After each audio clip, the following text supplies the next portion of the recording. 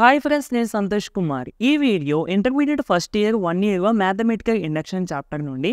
అయితే ఈ వీడియోలో మనము ఈ ప్రాబ్లం అయితే నేర్చుకుందాము. వీడియోని చివరి వరకు చూడడానికి అయితే ట్రై చేయండి ఫ్రెండ్స్. నచ్చితే తప్పకుండా లైక్ అయితే చేయండి. Firstly show that 49 power n plus 16n minus 1 is divisible by 64 for all n belongs to natural numbers.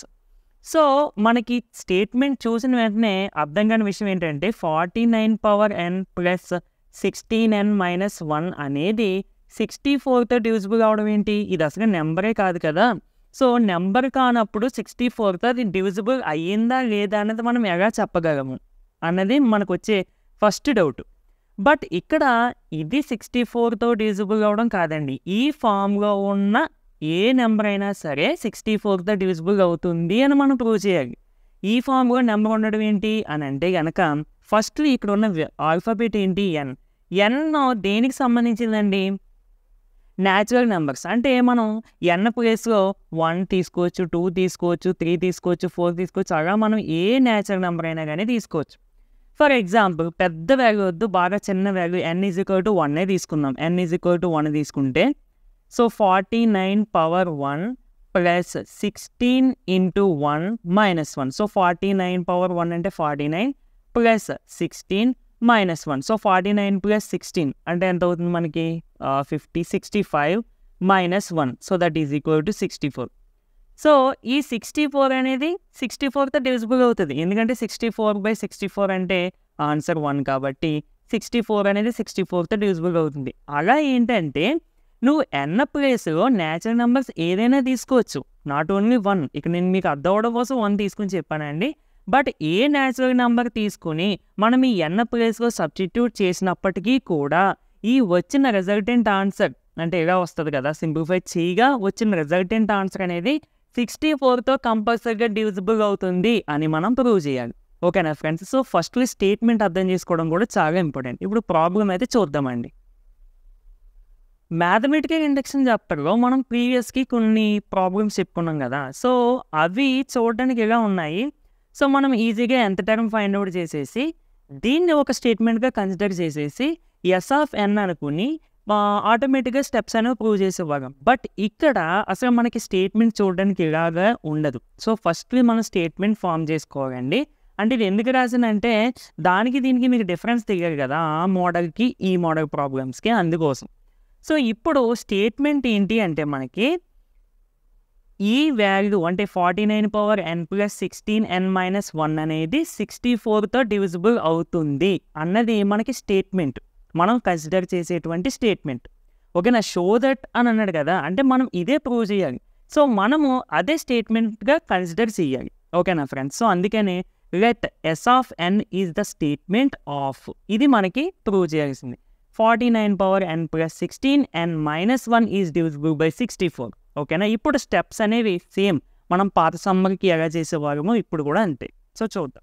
n=1 దగ్గర స్టేట్మెంట్ అనేది ట్రూ అవుతుంది అని మనం స్టెప్ 1లో ప్రూవ్ చేస్తాం కదా. ప్రతి ప్రాబ్లమ్ కూడా అంతే. To prove S(n) is true for n=1 అంటే ఇక్కడ ఉన్న n ప్లేస్లో 1 సబ్స్టిట్యూట్ చేసి వచ్చేటువంటి ఆన్సర్ అనేది 64తో డివిజిబుల్ అవుతుంది అని మనం ప్రూవ్ చేయాలి. మనం ఆల్రెడీ ఇందాక చేసామండి, అంతే. ఇందాక ఎగ్జాంపుల్గా చెప్పాను కదా, మీకు అదే same. So put n=1 in this value అంటే ఇక్కడ ఉన్న n ప్లేస్లో 1 సబ్స్టిట్యూట్ చేయండి. 49 పవర్ n అంటే n ప్లేస్లో 1, ఇక్కడ n ప్లేస్లో 1 మైనస్ 1. సో దీన్ని సింప్లిఫై చేసేస్తే 64 అనేది 64తో డివిజిబుల్ అవుతుంది. అంటే n=1 మనం ఇందులో సబ్స్టిట్యూట్ చేయగా వచ్చేటువంటి ఆన్సర్ అనేది 64తో డివిజిబుల్ అవుతుంది కాబట్టి the statement is true for n=1. So ఇప్పుడు second step. Okay friends, second step ఇక్కడ చాలా చాలా ఇంపార్టెంట్ అండి. నార్మల్ ప్రాబ్లమ్స్లో అయితే సెకండ్ స్టెప్ చాలా ఈజీ, బట్ ఇక్కడ సెకండ్ స్టెప్ అనేది చాలా ఇంపార్టెంట్. అర్థం చేసుకోవడం ప్రాబ్లమేటిక్గా అయితే ఈజీయే. ఒకసారి చూడండి, సెకండ్ స్టెప్లో మనం ఏం చేస్తామండి, మనకి ఇచ్చిన స్టేట్మెంట్ అనేది n=k దగ్గర ట్రూ అని చెప్పి మనం కన్సిడర్ చేస్తాం. ప్రూవ్ ఏమీ చేయము, బట్ మనం కన్సిడర్ చేస్తాం. ఆ ఈక్వేషన్ మళ్ళీ స్టెప్ 3లో యూజ్ చేసుకుంటాం. సో సేమ్ ఇక్కడ కూడా చూడండి ఒకసారి. ఎస్యూమ్ దట్ ఎస్యూమ్ అంటే ఊహించుకుంటాము అంటే కన్సిడర్ చేస్తాము అన్నట్టు. లెటర్స్ ఎస్యూమ్ అని కూడా రాసినా పర్వాలేదు. So assume that s of n is true for n is equal to k. ఓకేనా, అంటే ఏంటి, n is equal to k, n ప్లేస్లో k పెడితే వచ్చేటువంటి వాల్యూ అనేది 64తో డివిజిబుల్ అవుతుంది అని మనం కన్సిడర్ చేస్తాం. బట్ స్టెప్ 1లో ఏం చేసామండి, n is equal to 1 substitute చేస్తే వచ్చిన ఆన్సర్ అనేది 64తో డివిజిబుల్ అవుతుంది అని మనం ప్రూవ్ చేస్తాము. ఇక్కడ n is equal to k substitute చేస్తే వచ్చేటువంటి రిజల్టెంట్ ఆన్సర్ అనేది 64తో డివిజిబుల్ అవుతుంది అని మనం కన్సిడర్ చేస్తాము, ప్రూవ్ చేయము. ఇక్కడ డిఫరెన్స్ అనేది మీకు అర్థం అవ్వాలి.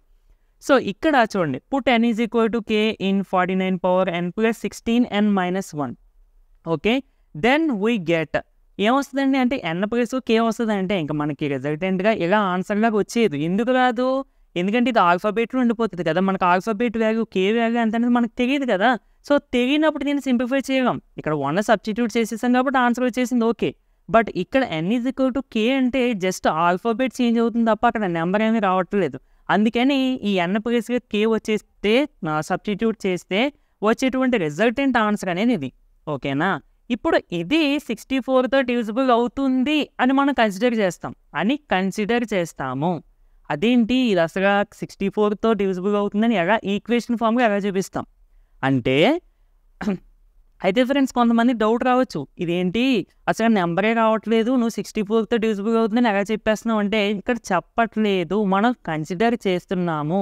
అంటే మనం తీసుకుంటున్నాము, ఇది 64తో డివిజిబుల్ అవుతుందో అవ్వదో మనకు తెలియదు, కానీ 64తో డివిజిబుల్ అవుతుంది అని కన్సిడర్ చేస్తాం according to principal of mathematical induction. ఓకేనా, సో అంటే ఏంటి, ఇప్పుడు మన విషయం ఏంటి, ఇది 64తో డివిజిబుల్ అవుతుంది. ఇదిగో 49 power k plus 16k minus 1 is divisible by 64. So 49 power k plus 16k minus 1 is equal to 64m. అదేంటి ఇది ఎలా రాసామంటే, ఇక్కడ ఒక్కసారి చూడండి, 64తో డివిజిబుల్ అయ్యే నెంబర్స్ అన్నీ నేను ఇక్కడ రాసానండి. 64, 128, 192, 256. అదేంటి చాలా నెంబర్స్ ఉంటాయి కదా, నీకు 64తో డివిజిబుల్ అయ్యే నెంబర్స్ ఇవే అని ఎలా తెలుస్తాయంటే, మీకు టేబుల్స్ వచ్చు కదండి నార్మల్గా, అంటే నార్మల్గా 5 టేబుల్ అయినా 10 టేబుల్ అయినా 6 టేబుల్ అయినా 8 టేబుల్ అయినా. ఇప్పుడు ఒక విషయం చూడండి, 6 టేబుల్ ఉందనుకోండి, 6 1 6, 6 2 12, 6 3 18, 6 4 24, 6 5 30. ఇవి ఉన్నాయి కదా, ఇవన్నీ 6తో డివిజిబుల్ అవుతాయి. అర్థమైందండి ఇప్పుడు.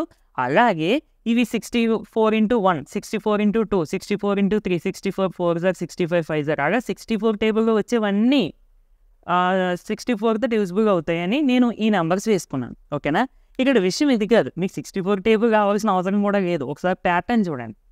అంటే నేను 2 పాయింట్స్ చెప్తాను, జాగ్రత్తగా గుర్తుపెట్టుకోండి. ఫస్ట్ పాయింట్ ఏంటి, 64 టేబుల్లో వచ్చేవన్నీ 64తో డివిజిబుల్ అవుతాయి. ఓకేనా, 2 పాయింట్స్ చాలా ఇంపార్టెంట్. 64తో డివిజిబుల్ అయ్యే ప్రతి నెంబర్ని కూడా నువ్వు ఈ ఫామ్లో రాసుకోవచ్చు. ఎలాగా, 64 into some number, some positive number వచ్చేగా రాసుకోవచ్చు, అంతే కదండి. ఇప్పుడు 320 ఉంది, ఇది 64తో డివిజిబుల్ అవ్వడం వలన దీన్ని నువ్వు 64 ఇంటూ 5గా రాసుకుంటున్నావు. 448 ఉంది, ఇది 64తో డివిజిబుల్ అవ్వడం వలన దీన్ని 64 ఇంటూ 7గా రాసుకుంటున్నాం. అలా ఏంటంటే 64తో డివిజిబుల్ అయ్యే ప్రతి వాల్యూని కూడా మనము 64 ఇంటూ సమ్ నెంబర్గా రాసుకోగలము. ఓకేనా, అందుకని ఇప్పుడు మన ప్రాబ్లంకి వద్దాం. ఇక్కడ నేను ఏం చెప్పాను, ఈ వాల్యూ అనేది 64తో డివిజిబుల్ అవుతుంది అని చెప్తున్నాను. అంటే ఈ వాల్యూ కూడా ఇలాంటి నెంబర్ లాంటిది మాట. ఇప్పుడు మనం ఈ 64తో డివిజిబుల్ అవుతుంది, ఇవన్నీ 64తో డివిజిబుల్ అవుతున్నాయి కాబట్టి 64 ఇంటూ సమ్ నెంబర్గా ఎలా రాసుకోగలుగుతున్నామో, ఇవి నెంబర్స్ కాబట్టి ఇక్కడ డైరెక్ట్గా నెంబర్స్ వచ్చేసాయి. మరి ఇది ఇంకా వేరియబుల్లో ఉన్నాయి కాబట్టి, సో దీన్ని 64తో డివిజిబుల్ అయ్యేలాగా ఈక్వేషన్ ఫామ్గా రాయాలంటే చూడండి, that is equal to 64 into some number అని చెప్పాను కదా, ఇంకా నెంబర్ ప్లేస్ m అనేది తీసుకున్నాను. అదేంటి డైరెక్ట్గా నెంబరే తీసేసుకోవచ్చు కదా అని మీరు అనుకోవచ్చు. ఇక్కడ యాక్చువల్లీ ఇవి నెంబర్స్ కాబట్టి నేను ఇక్కడ నెంబర్స్ తీసేసుకున్నాం.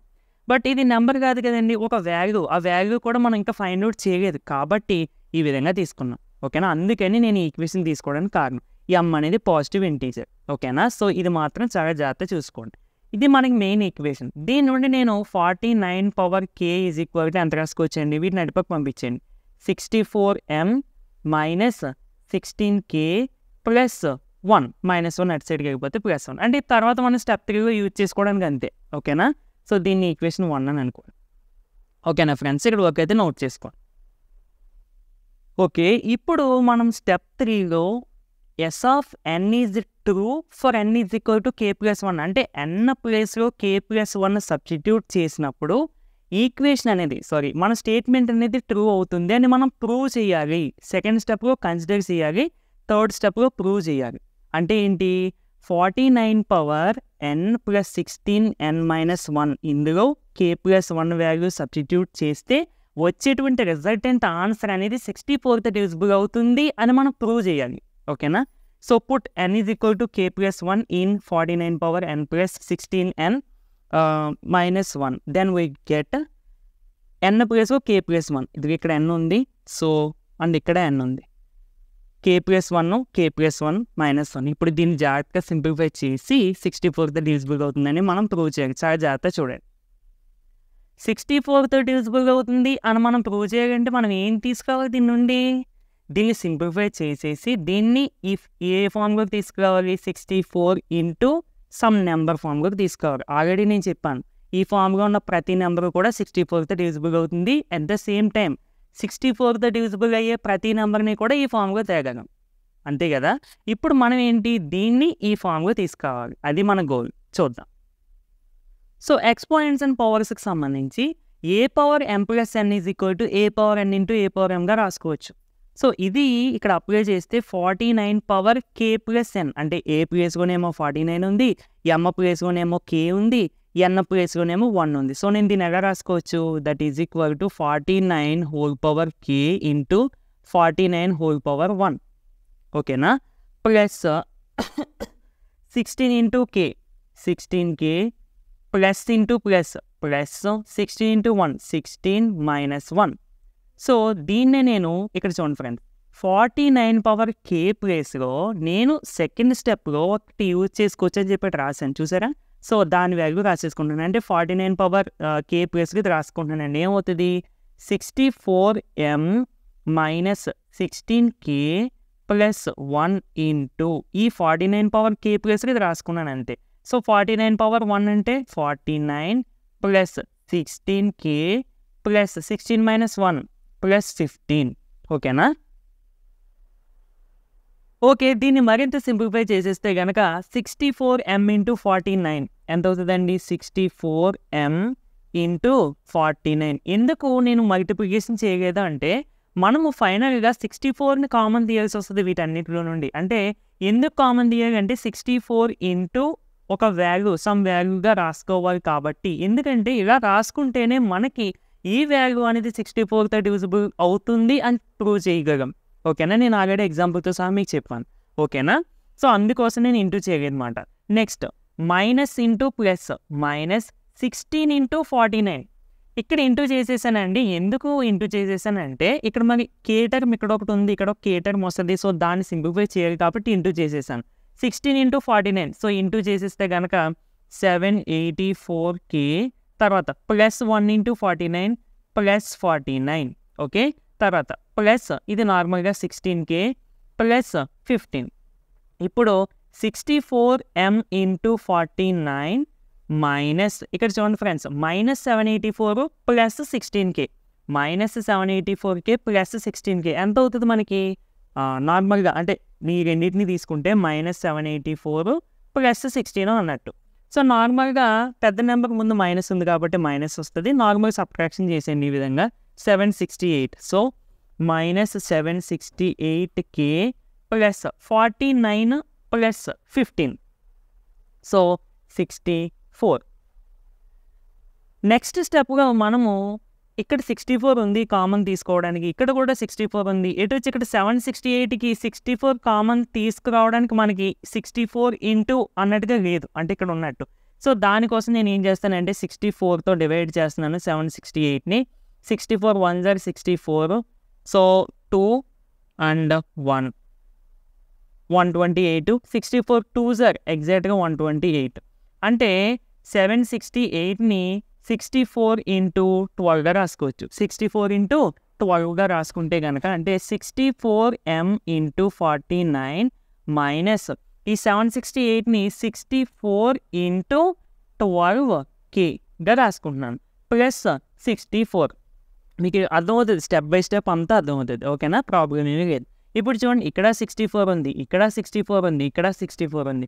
సో నేను 64ని కామన్ తీసుకుంటే కనుక ఇక్కడ 64 కామన్ తీసేస్తాం కాబట్టి M49 ఉంది. అంటే దీన్ని ఫస్ట్ ఇప్పుడు నెంబర్ రాసుకోకండి, 49M.